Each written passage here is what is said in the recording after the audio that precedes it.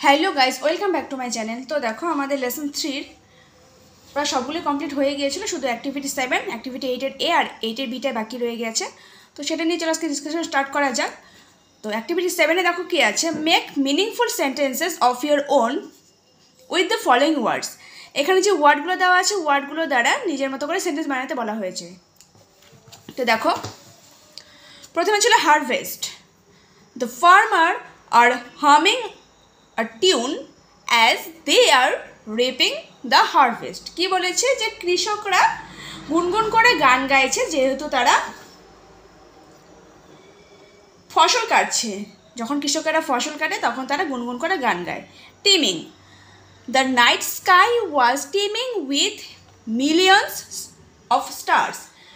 রাতের আকাশে লক্ষ লক্ষ তারায় পূর্ণ ছিল। টিমিং মানে পূর্ণ।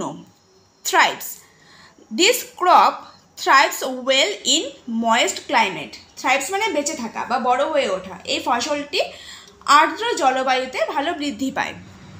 গ্ল্যান্স, গ্ল্যান্স মানে ঝিলিক দেওয়া, মানে যেটাকে বলে জল জল করা। The street light made her earrings glance. কি বলেছে যে রাস্তার আলো তার কানের দুলে ঝিলিক দিচ্ছিল বা তার রাস্তার আলোটা পড়ে তার কানের দুলটা জল জল করছিল। তো তারপর চলে আসে অ্যাক্টিভিটি 8 এটাতে কি বলেছে দেখো, write a paragraph in about 80 words on the changes that you C in nature when spring comes after winter. তো কি বলেছে, একটা প্যারাগ্রাফ লিখতে বলা হয়েছে 80টা শব্দের মধ্যে, কি নিয়ে, যখন কিনা শীতের পরে বসন্ত আসে তখন প্রকৃতিতে কি কি পরিবর্তন ঘটে সেটা নিয়ে। তো দেখো Spring is considered to be the best season। স্প্রিংকে বা বসন্তকালকে বলা হয় কি সব থেকে ভালো ঋতু হিসেবে ধরা হয়। It brings about a change in the nature as well as in all the creatures। এটা প্রকৃতিতেও পরিবর্তন আনে, তার সাথে সাথে সব ধরনের পশু পাখির মধ্যেও পরিবর্তন নিয়ে আসে। The sky looks blue and pieces of cloud float like sailing boats। আকাশের রঙটা কীরকম হয়, আকাশের রঙটা হয় নীল এবং সেখানে মনে হয় যেন ছোট ছোট মেঘের টুকরোগুলোকে যে সেখান দিয়ে সেগুলো এক একটা নৌকো সেখান দিয়ে বয়ে চলেছে। The green nature turns green and flowers Bloom. Grey nature বলতে কী বোঝাচ্ছে, যখন নাকি শীত থাকে সেটা নেচারটা গ্রে থাকে বা খুব শুষ্ক থাকে, সেই নেচারটা কীভাবে পরিবর্তন হচ্ছে, সেই নেচারটা পরিবর্তন হচ্ছে বা সেই প্রকৃতিটা পরিবর্তন হচ্ছে সবুজে এবং ফুল ফুটছে, যে ফুলগুলো কিনা শীতে ফুটতো না।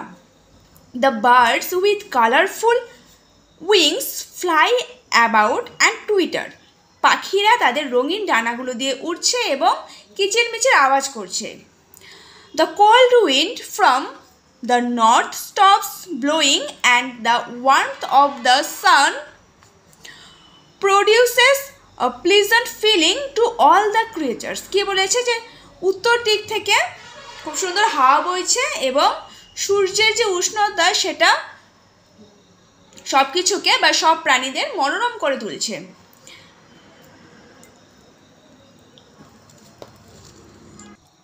Clear nocturnal sky shines with millions of stars. কি বলেছে যে রাতের আকাশ লক্ষ লক্ষ তারায় ঝকমক করছে। রাতের আকাশটা একই রকমভাবে তারায় ঝকমক করছে যেরকমভাবে দিনের আকাশটা ঝকমক করছিল। তারপর দেখো অ্যাক্টিভিটি 8 বিটাতে কি দেওয়া আছে, you have a separate routine of work in the morning and in the evening. Write a page in your diary on the part of the day which you prefer মোর। তো কী বলেছে যে তোমার আলাদা আলাদা রুটিন আছে, একটা হলো সকালের একটা হলো সন্ধ্যের। তো দিনে যে সময়টাকে তুমি বেশি পছন্দ করো সেই সময় সম্পর্কে ডায়েরিতে কিছু লেখো। তো দেখো আমি সকাল সম্বন্ধে লিখেছি কারণ সকালটা সবারই ভালো লাগে।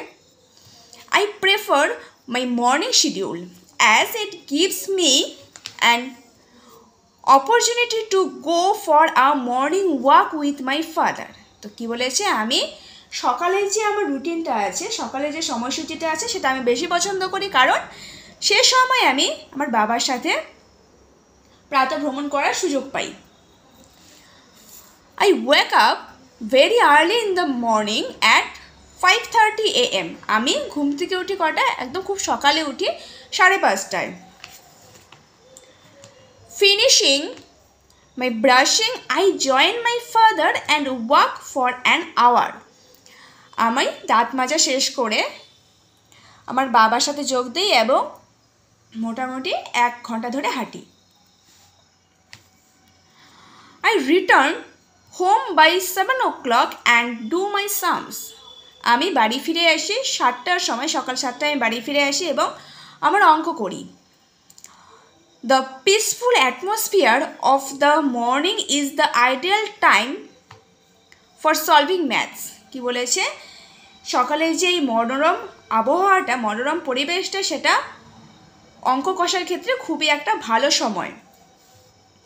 After having my breakfast at 9:30, I go to school. আমি সকালের খাবার সেরে 9:30টায় স্কুলে যাই। In the school bus, we have lots of fun as all my friends go by the bus.